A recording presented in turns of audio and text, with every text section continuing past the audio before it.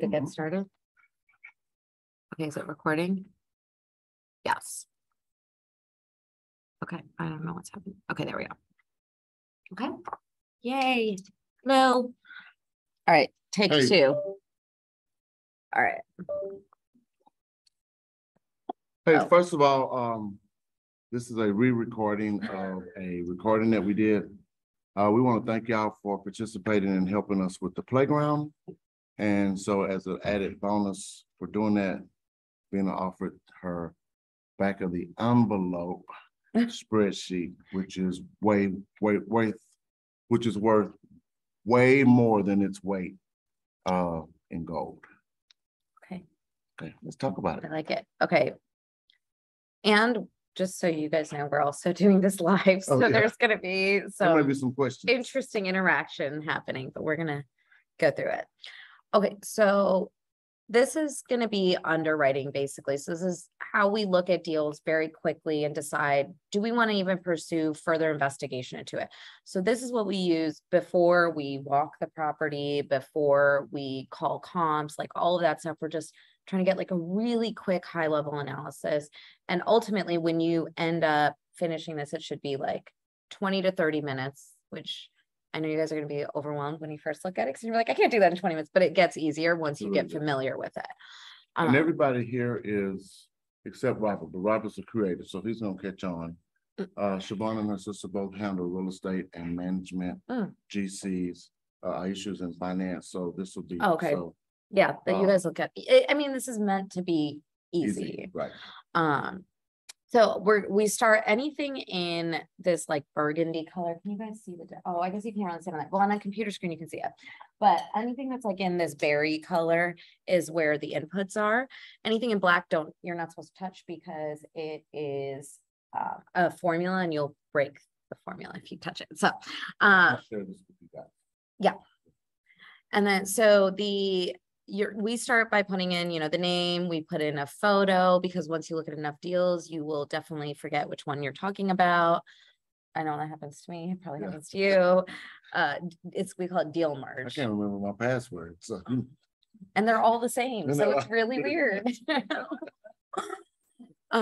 Okay. So we put in the address. We like to know kind of where we're looking. This is a total made up deal. This is not a real deal at all. So you'll want to use real numbers. So let's go back to like the basics of what we need to even get to this point, right? So to look at any multifamily, you're going to want to have what's called a T12 or a rent and a rent roll, both. You need both. The T12 is essentially a profit and loss. Yeah. It's the trailing 12 months. So it's the most recent 12 months. So every month that passes, the furthest month out drops off the T12. So we're going to get a most recent T12 today. Today's September 23rd. We would get it going August to August, September to August, September 2021 to August 2022 would be a complete T12. So the last 12 months. And then next month, it'll be October to September. So it keeps revolving and you add 1 month and drop off the oldest month. So you're going to first start. So far? Okay. Yeah. And stop me if there's like any questions or anything like that. So first we're going to enter our address. We're going to enter how many units. We're going to enter the year of construction, what class the asset is. We're going to enter what the, what the whisper price is. So this is what is the broker telling you they want you to pay for it, or that the seller will absolutely not sell it for less than this number. And then you want to put in what you want to offer. And this is going to be really dependent on the market, the competition. 2 years ago, even 8 months ago, 6 months ago, if you were being told like a $40 million whisper, it could have gone for like 45. I lost a deal. I think we had offered 109 million for it. Do you know where I traded? 120. Yes. $120 million. So there are. Now, when you see that you go, no way. I can't. Yeah. I can't. I mean, I could if I wanted to lose investor money. So I guess it depends if you want to lose your investors' money or not. No, it really, what it matters is your investors' appetite for risk and what they need for returns, because I need very high returns in order to invest into projects like this because my opportunity cost is very high. I can invest into our own deals or something else that's going to make me more money. So I need a much higher return than a high income earner that maybe needs like 7 to 15% of annualized return. So it depends on who your investors are. So whoever was competing against me, their return requirements were just lower so that they could be more efficient with their capital. And the reason she said that, because if she's going to pay out a 10-12% return to her investors, she's got to have a higher return on the top end to be able to do that. And cover all administrative costs and still make money for exactly investors. Yeah. So these will auto calculate your price per door and your offer price per door. And we're going to just leave everything here. This is all in black. We're going to just leave this for now because we'll come back to it and visit it. But this is where we're going to look at, okay, what's happening on the deal itself. So in this example, we're assuming a $40 million asset, 200 units, built in 2000 in Orlando. I want y'all to pay attention to the entry cap rate. Oh, yes. That they're asking. And we'll get back to this here in class. We'll come back to why we care about this. First, I'm going to show you guys how to put the inputs into this, and then we'll go back and we'll disseminate exactly what it means and how to look at it. A capital improvement. So this is going to be how much you need to renovate. So in this example, we're saying we need to do 100 of the units. We need to put in $8,000 a door to 100 of the units. Maybe it's more. Maybe in this example, we'll start off by saying we need to do maybe 200 units, right? Oh, what did I do? You did. Why don't you guys believe in Macs? Always making me use these non-Apple computers. Life is so hard. First world problem. Seriously. Seriously.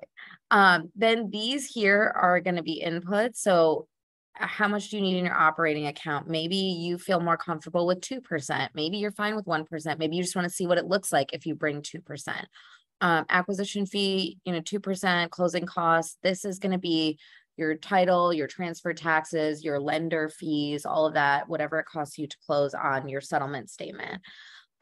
Roughly 2% is mostly accurate. Maybe it's going to be like 2.5, maybe it's going to be 1.5.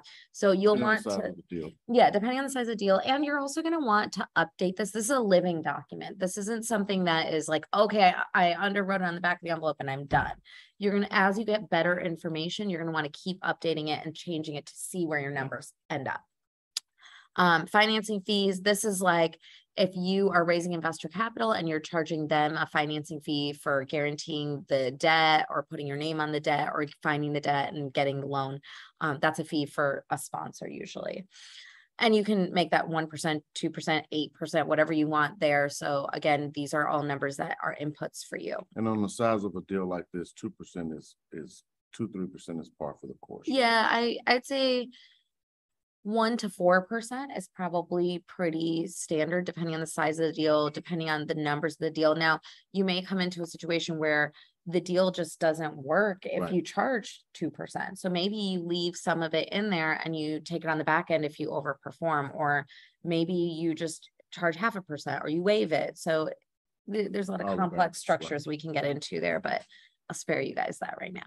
So LTV, this is what the leverage you're going to get is. So how much is your bank debt going to be? This is usually going to be a guess out of the gate. And then after you get bank terms, like your debt terms, you can start updating this. We increased the interest rate because the Fed just increased the interest rate like 2 days ago. We amortized over 30 years, 10-year loan terms. I put in JLL, that's our preferred lender. So that's who we use. And then this is going to be your preferred return.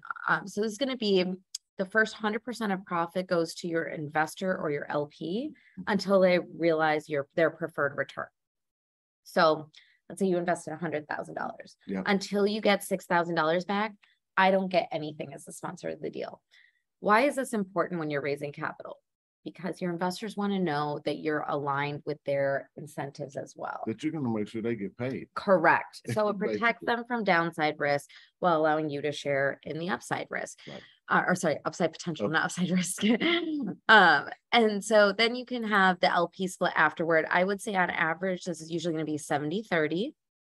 And basically what that means is after the investor hits their return, 6%, 10%, whatever you put there, then the split is 70% to the limited partners investor, 30% to the GP. Yeah. So that's a fairly standard, but again, I'll show you guys how you can look at it in different ways. So you can make decisions about whether it's the right split or the right setup for you. Then we're going to come up, let's go down to the unit mix next. So we're going to go down to the unit mix and we're going to put in here all of the different floor plans. So if there's 5 floor plans, you're going to put all of those in. If there's 3, 2, whatever it is, and then you're going to put how many units are in each floor plan. And then we're going to put in what are the current rents. So what are they getting on these units on average? And we'll find that on the rent roll. Right. And then we're going to look at it and we're going to say, listen, this is way under market. So actually we can get 1425 on unit 1A or 1550 unit 1 or B1. So I'm making these up because this isn't a real asset, but we would look to what the market is doing. Yeah, we're looking at comps. Yeah, so we're looking at comps. We're kind of understanding like, okay, this is where we think you can go. Brokers will be a great source of information for you here. And then you can always have like CoStar, Axiometrics. Right. Some of those will give you some good ideas of what market rents are. And then it'll spit out this really pretty graph. It'll show you what the breakdown is. So this tells me that I have the most number of B1 types. This is my C1. This is my A1. It's just a visualization.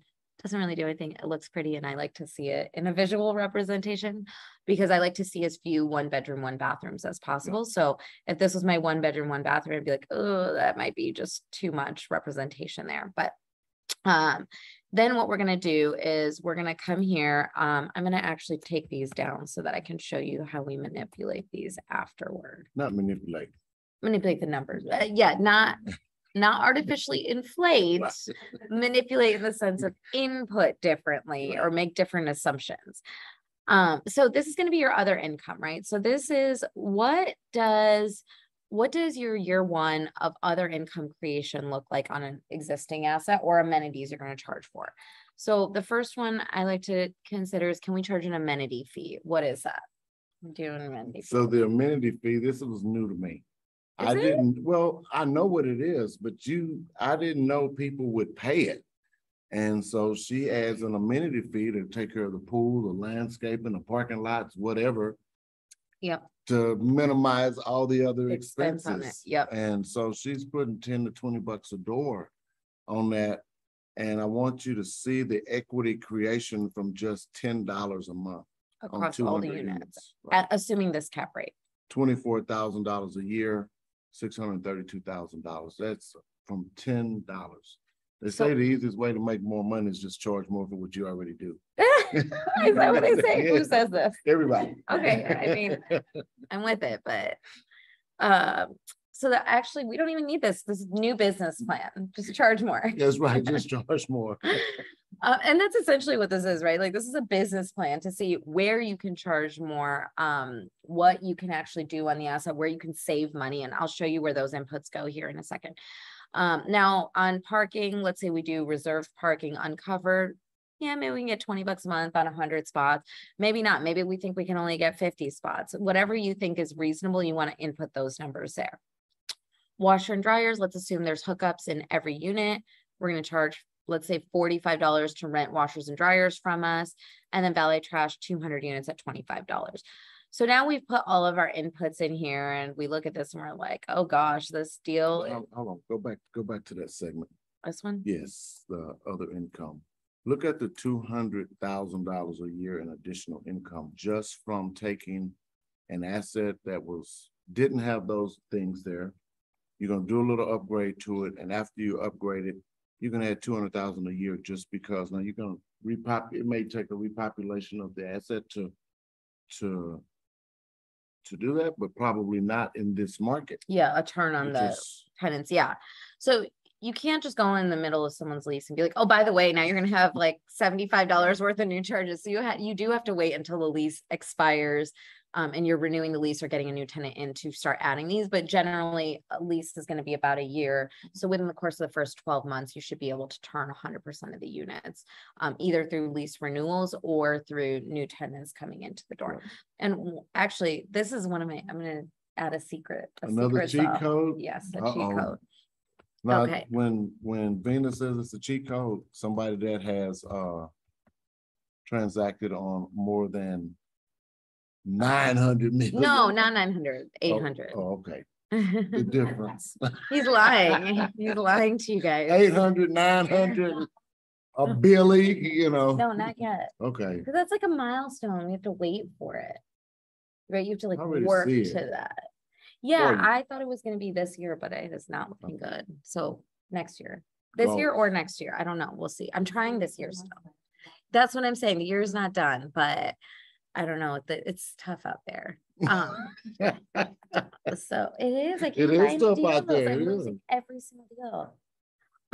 Okay, so pest control. Okay, so everybody's like, okay, obviously pest control, we probably already have it on a 200 unit building. But if you look at the price on pest control, right? Most of these units are paying like $3, maybe $4. What happens if we just add an additional $2 a month to pest control? Do you think tenants are going to be like, oh, there's no way I'm paying $2 a month more. I am going to pack up my stuff and move out. No, they're probably gonna be like, okay, $2 doesn't make a huge difference. But to us, look at what it does. It adds $126,000. So in another way to say this is every dollar of income you add to this property, you're adding $63,000 in value. In addition to your cash flow of $2,400. That's per year. So I just want to point that out because that's like a big value add that people don't realize how big of an impact. But when we're buying things at such low cap rates, every dollar makes like a massive difference in what it adds to the $4 in there. You want to add $4, right? Now you're being greedy. So, okay, now if we were to just look at it like this, we'd be like, oh, this is like not really good. This is not a good deal. But what we're going to do before we do that. Okay. What math? The Excel does it for you. Bless you. That's about right. Yeah, I know. It's Excel. No. It knows how to do math. Well, I had to get it. I had to picture it. But okay.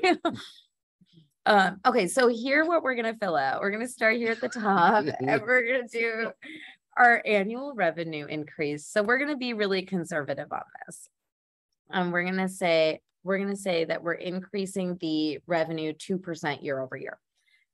That's not where we are in today's market, but you can't underwrite to like an 18-20% increase because that's just way too aggressive. So like I would say 3 to 4% is probably pretty conservative. But let's be ultra conservative just to start out the underwriting. And let's do 2%. And then we're going to assume our expenses are going to go up, right? We all know the cost of everything's going up. We're hearing about inflation. We're reading about it. We're paying like, I don't know how much a tomato costs, but I was going to use that as an example, but then I realized I don't know how much a tomato actually costs. So that was bad. We're now paying $2 for a tomato, but I don't know if that's how much people pay for tomatoes. I don't either. I don't grocery shop, so I don't know. It's funny. I looked in the refrigerator last night and realized that I was drinking my last bottle of water. I had absolutely nothing in the refrigerator. Oh, you should Instacart. Yeah, that's what I was gonna say. Instacart is like I have not went to the grocery in store years. So yeah. Instacart is like. Yeah, Oh, good. I'm about to check it out. It's $99. I'm gonna refer you to it so you can give me $10. Okay. So good. Woohoo! I'm rich. Okay, so now what I'm learning so much. Yeah, right. Right. You're learning my password. LastPass, and you can put your Instacart password in LastPass. It's going to be life-changing for you. I know, right? I really am. Exactly. I feel like your face is like off the screen. Okay. So now this is where we do our inputs. Remember how I said we need our T12 up front? This is where we're going to use it. So we're going to take our T12 numbers and we're going to input them here. You're not going to input this. This is a formula. It'll come from the dashboard when you enter your market rents. Yeah, your market rents, your unit breakdown that we did on the other sheet. This is going to be the vacancy loss or the vacancy rate. That's going to also auto calculate based on what you put in here. these are all inputs. And when you guys get this, I tried to put like a note in here of what you should be entering here. You're basically going to be taking it from their T12, and this is easy. This is just copy and paste, copy and paste, copy and paste. It'll give you what your gross income is. This is your gross rental or gross potential rent. And this is going to be your gross income or gross revenue. Yeah, and any deal that you look at, you will have a 12-month financial statement. It might be on the back of a napkin, depending on the size of the deal or the owner or their management company. Yeah. But they have a bank account where they've deposited money, and they have one that they've taken money out. And they have taxes that they filed with, which have it. So it's weird because some sellers, especially if they don't have like professional books, they'll be like, oh, I'm not going to send you my tax returns. And I'm like, you're not going to send me the tax return that you sent to the IRS? Like, who am I? Yeah, what am I going to do? You already sent it to the IRS. This is weird. It's a weird hill to die on. But a lot of people get nervous about that. So sometimes they'll require you to be under contract or an LOI phase or due diligence or early access agreement in order to get access to that. Yeah. I highly, highly recommend, if you're just starting off, not to take on a deal that has messy financials, because you just don't know what you don't know yet. You haven't looked at enough deals to know, okay, is $200 per unit on payroll way too little? Right. You just don't know that. But like, we know that that's completely wrong, and they either missed something or they're lying or they're not running it efficiently. So we know to be like, okay, wait, something weird is going on here, and it's going to like send up big flags for us. But if you're just starting, you just don't know yet. My other piece of advice to you guys is, as you're starting out, you can go to LoopNet and you can download like hundreds of projects with T12s and rent rolls, and you can just look at them and you can just practice looking at them and underwriting all day long. What'll happen is eventually you're going to start seeing patterns emerging, and you're going to start being able to say, wait, that's too low. Payroll, that doesn't make sense here. So like here, I can see this at $1,200 per unit. I know that that is probably way too low for where we are in the market. 2 years ago, yeah, sure, $1,200 maybe. But in our markets, I know that we can't do that today. That means you're having to pay more for staff, right? Yeah. So because think about it, how much has employment wages gone up in the last 6, 8, 12 months, right? A lot of companies are saying they can't find labor. Mm-hmm. And like, I know some of our companies that my family owns, we pay like $20, $25 an hour, and we still can't find labor. And it's not, we don't require college educations. Right. So there should theoretically be a lot of people, but sometimes it's really hard for us to find people. And I heard that yesterday from the management company. I told them that's not my problem. It is, but your it is. problem. I know. Well, you know, it's interesting because I don't think it's an issue. Like, a lot of people will say, and this is totally a tangent, so sorry. But a lot of people are saying like, oh, well, companies just don't want to pay employees what they're worth. But I don't think that that's true, at least not in our companies, right? Like, we're consistently voted the best company to work for in the area. We're consistently voted like #1 in a lot of areas. And then we pay well above the minimum wage. And these are people that aren't necessarily going after white collar jobs, but they want jobs that are more flexible. We give them weekends and holidays off. Like, it's a pretty good deal. And we still have trouble finding employees that once they come, they stay. Mm-hmm. But to even get them through the door is really tough. A lot of them don't show up for interviews. So that I say this because it's an issue for us on the apartment side, because if we can't get leasing agents, we can't get maintenance staff, then what happens? We have to pay more to be more competitive. Right. And we have to anticipate a lot more turnover. So we want to make sure we take that into account here on our T12. And on a smaller deal, you wind up being the leasing agent and the management if you can't. No. Well, never. No. But yes, someone might. Not me. Yes, I know. The general you, not the you or you. Yeah. So basically what you're going to do is you're going to go through their expenses on their T12. You're going to fill all of these in to exactly what they have. And then what we're going to do, and actually what I should do here, these should all be in black because they're not inputs. I just remember I copied it from the column over. Okay. So now what we're going to do is we want to go to what's called our pro forma. So pro forma is essentially, what do we think we can do on the asset? Where do we think we can operate it? Right. So we already put in what we are going to move our rents to, right? So that's going to pull here automatically. That comes from the dashboard. Yep. Then we're going to look at the vacancy. Where do we think we're going to be occupied? Like 92, 95% is probably a pretty standard guess. So let's say we're only going to have 5% vacancy here. Okay, so we're going to put in 5%. Our loss to lease. This is how much do we think that we're going to be able to decrease? Does everyone know what loss to lease is? No, go back to our dashboard. Okay. Do you want to define loss to lease?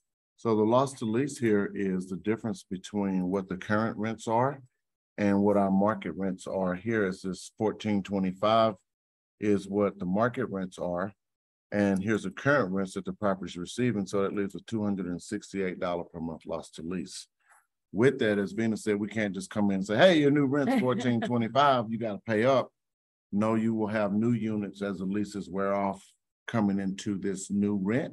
So that loss to lease amount will actually go down every month. But if you're continually raising rents, then you're going to have a new loss to lease created. Correct. So it's just a revolving. Yeah, we take into account an increasing loss to lease here. You could theoretically take into account a decreasing or burned off loss to lease. That would be totally legitimate if your plan is to go in, renovate all the units, bring them all to market, and then in years 3, 4, and 5 to operate it with 0 loss to lease. So just note, you can actually manipulate these to change these to make this 0 if you wanted, and that would be a very reasonable assumption to make depending on what your business plan is. Yep. In this case, I assumed in the first month we're just going to burn down 25% of their loss to lease. So what I did was I took the T12 and then multiplied it by 75% to get our assumption here. Again, remember, this is supposed to be like a quick back of the envelope number. I assume that we're going to have $2,000 in concessions. We aren't really using concessions today, so we don't necessarily need to worry about having concessions. And the concession would be a $50 per month move-in special. Yeah. And so that concession would it can be anything, right? It can Yeah. be like $100 Amazon gift card, first month's free rent, whatever that is, you can put it in here. Units, we are assuming we're going to have 1 model unit, and we're going to assume that the rent lost on that is $1,500 a month. Times your 12 months.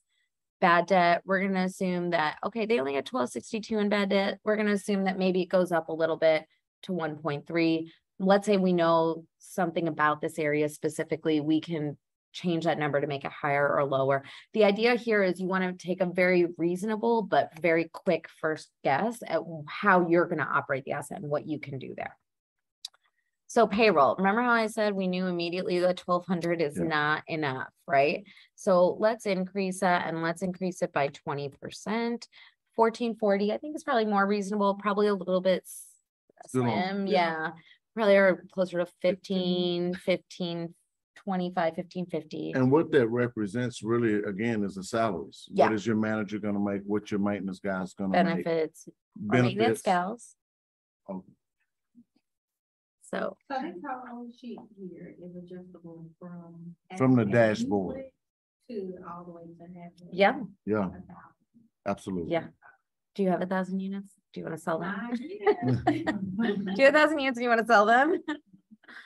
Yeah, so you can use this for any number of units to adjust it. You'll just adjust it on the dashboard here. And when you say payroll, this is here. Money-based payroll. This is annual. So the T12 is the last 12 months. The payroll that you had in there, you said 1,200. Oh, that's per door. Annual per door. So we added this actually when we were going through this the first time. We added the per door on the T12 and per door on the pro forma, because there are going to be some numbers that are going to just jump out to you more on a per door basis. So Alvin had a really good idea to add it in here, so we did. So then your maintenance and repairs, you see here, I took it up by 15% from where the current owner has it. Probably pretty reasonable given the cost of rising supplies and labor and maintenance costs. And you can see, go back up in, and you can see in the formula bar that all she did was take the existing number from the previous owner and just increase it by increased it by 15%. 15%. Now you can also just say, I don't want to do it that way. I want to just assume $90,000, and you can And you can just input plug that 90K in there if you want. Which is what you did on the next one. Yeah. So on contract services, I said, okay, maybe we have 1,000 units in the area, and I know our landscaper really wants our business, and they're going to give me a discount on this. So I know I can get lower landscaping costs than what the current owner has. So I think I can save $3,000 on contract services. Then I'm going to put that assumption in there. I'm not going to just use the seller's assumption. I'm going to use what I actually think we can do. Same with like the turn and make ready. This might be too low. It might be too high. I increased it by 10%. Maybe you look at it and you say, no, it really has to go up by 15%, right? Whatever that is, we'll change it. Same with advertising. All of these are going to be the same. Now, one thing is management fee. So when I look at this, they have a 3% management fee. Maybe I'm managing it in-house and my property management is only going to charge me 2.5%. Then I'm going to change it to whatever that number is. Okay, the two biggest mistakes. Yeah, we talked about this. Taxes and insurance, right? So you are going in and you're increasing the value of the property. Your taxes are going to go up. You are theoretically buying the property for more than the seller bought it for. Right. Your taxes are going to step up in basis. Do not take this number and be like, okay, this is all I can lower it. Yeah, or I can save them. money. You might be able to save money from the assessed value by using tax consultants. Do you use tax consultants? Absolutely. Okay, yeah, we do too. Yeah. I want to know who you use. Meritex. Okay, I don't know who that is. Okay, we can talk about it later, but Meritex. Yeah, I want to know who you use because we use a consultant are they consultants? Yes. Okay. So you can use a consultant, you can lower this in some cases. You'll want to know what the millage rate is in your area, but you'll really want to dive deeper into this. And then insurance. Oh, you just said one that the mill rate for taxes. Oh yeah, do you want to explain it? Well, each county or city all has a per. So if your house's value are assessed at $1,000, each taxing authority, college, school, city, county, all of those have a percentage of that dollar that they charge you in taxes. It could be zero, it's 0.0000000 something. And then you get to the mill rate when it all adds up to, I think Frisco is what, 3.2 now, something like that. I don't know. I think so. I have no idea. So Larry knows. yeah. I don't know. Anyway, when you look at your property tax bill, it'll have it on there. And the millage rate will be a percentage of that amount. Yeah. So it might be like 85% of the amount, and that would equate to 3.2% of the total amount. So, and that depends too in the states where you have property high. Correct. Personal state income tax. Yes. They have lower property tax usually. And also it will depend on whether you're in a disclosure state or non-disclosure state, because if you're in a disclosure state, they know what you paid for the property. If you're in a non-disclosure state, they don't know. So they're going to send an appraiser out to appraise it, and you can fight the appraisal value because you're not disclosing, which is also why it's important to not disclose what you paid for a property on social media. I know it's like really exciting to talk about like, oh, I paid 100 million for this, but you'll see, like, I am so vague about how much we've paid for properties today. This is something I learned after many years. I wish I would have known it years ago. But it's something I learned after many years. So now I'm like, yeah, we paid 9 figures, or we paid 8 figures, or over this amount. And I'll be like very vague. I won't really say the property name.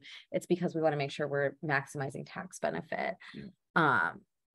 So, and also if you're doing value add, they're theoretically, you might overpay for the future value you're going to add. So it should be proper to decrease the taxable cost, but that's a whole different story. This is boring. We got finance people in here. I'm a finance person. I don't even care about taxes like that. I just care, how does it affect my bottom line, right? No one else.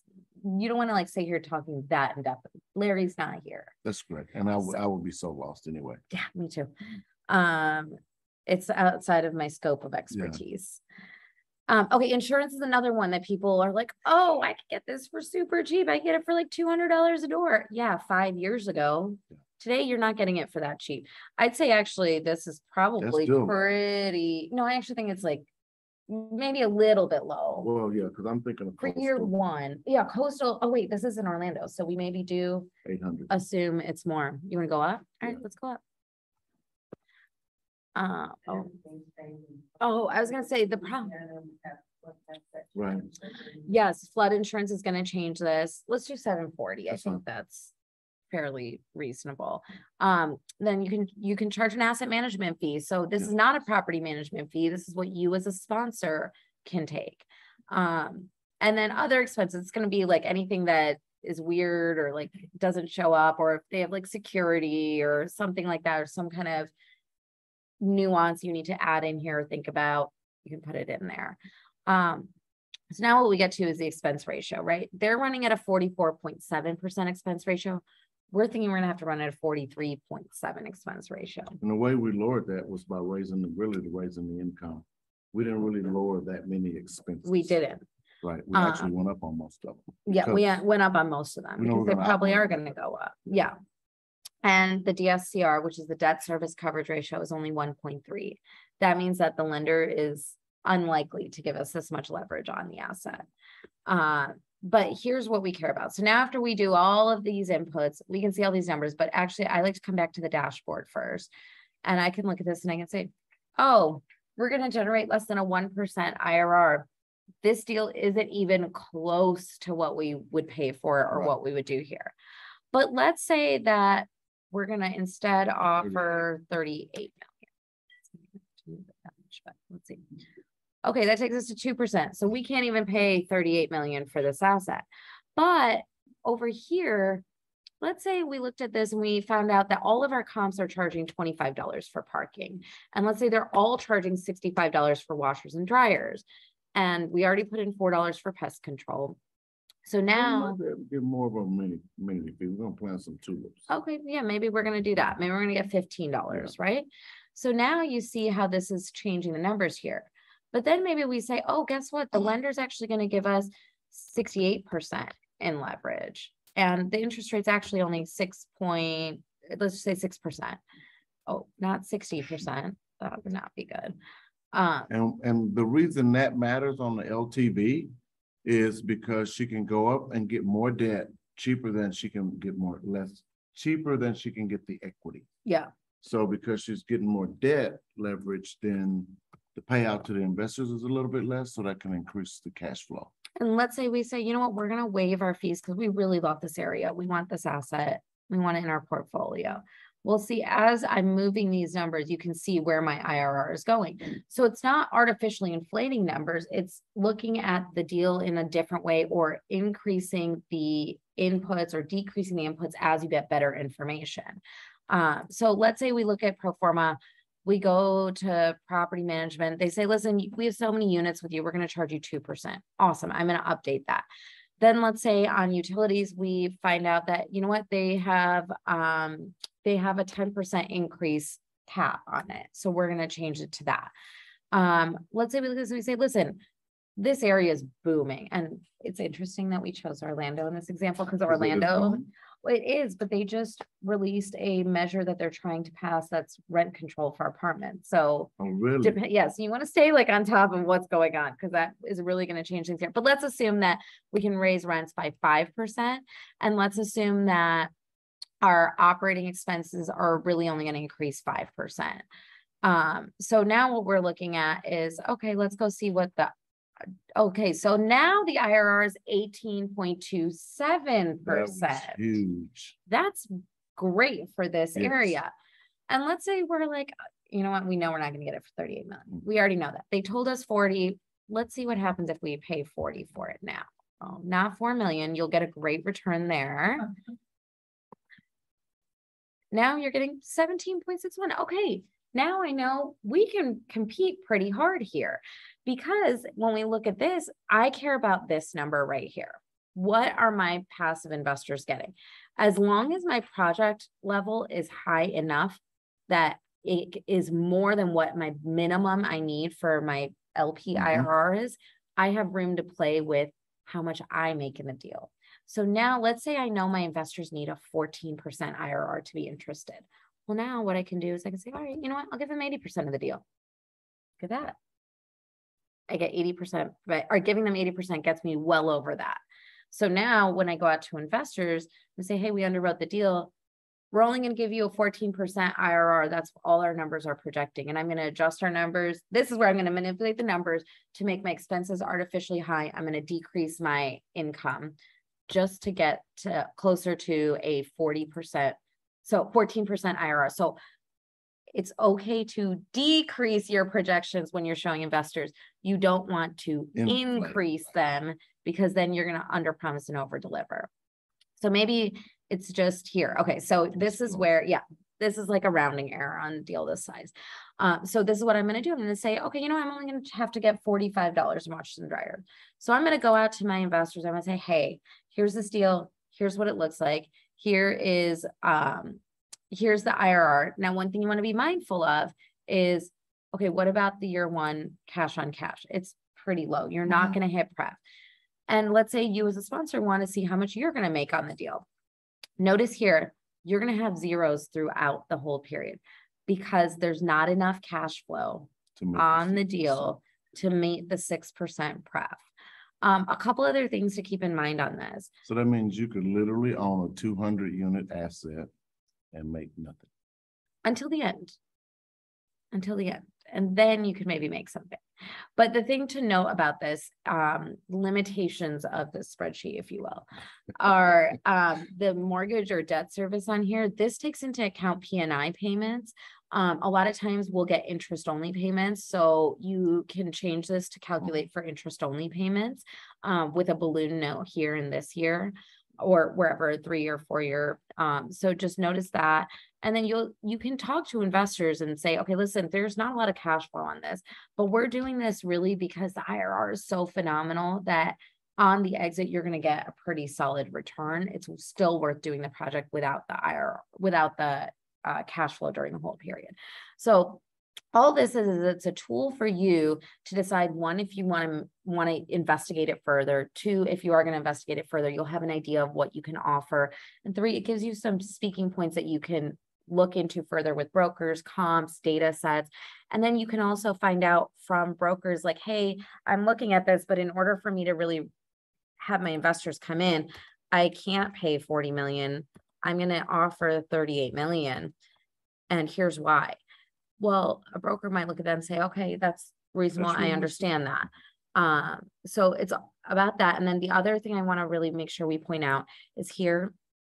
This is the exit cap rate. This is a formula, so don't break it, but it's showing a 10 basis point per planned year of hold increase. So we plan for 5 years of hold. So it's a 50 basis point increase on cap rate. If you want to be more conservative, you can go to like a full basis points or a full point, 100 basis points increase. So 4.09%, we can assume a 5.09%. It's going to drop your project level IRR pretty significantly.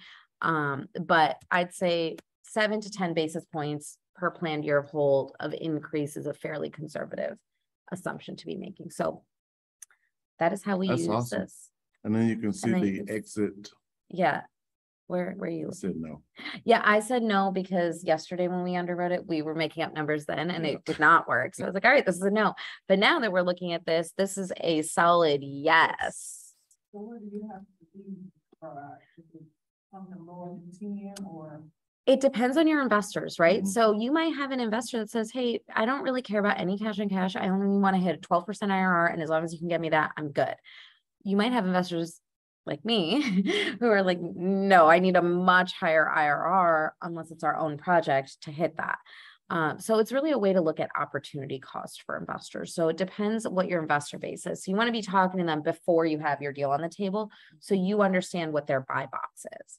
No, you say how they have the 14% and what you're projecting. So what if they change after you show them? Well, you would hope that it would change to go up because she decreased all of her assumptions. So then what that does is it increases. You always want to err on the side of being more conservative, right? So no matter what this number is that you show to investors, because you were theoretically conservative, you should be showing higher projections and better numbers on your internal underwriting. And so, and this is not a full complete underwriting analysis. This is just like an initial pass. You'll want to do a more in-depth analysis after you decide to go forward on a project. I think it can change, like you said, because once you, the more information you get, whenever they turn that over, then you'll be able to adjust those numbers. Exactly. Right. Right. Exactly. And then the more diligence you do, because this is just, hey, talking about it, send me your numbers and look at it. Yeah. If you like it, then you go out and do an inspection. And it, like Ariel said, it applies to a 2-unit, Exactly. 4-unit, doesn't matter. Just if you know what your numbers are Yes. and where you need your investor. So, okay, it's weird having us on the screen. I'm not So, going to hit any. okay. Bye, y'all. Thanks.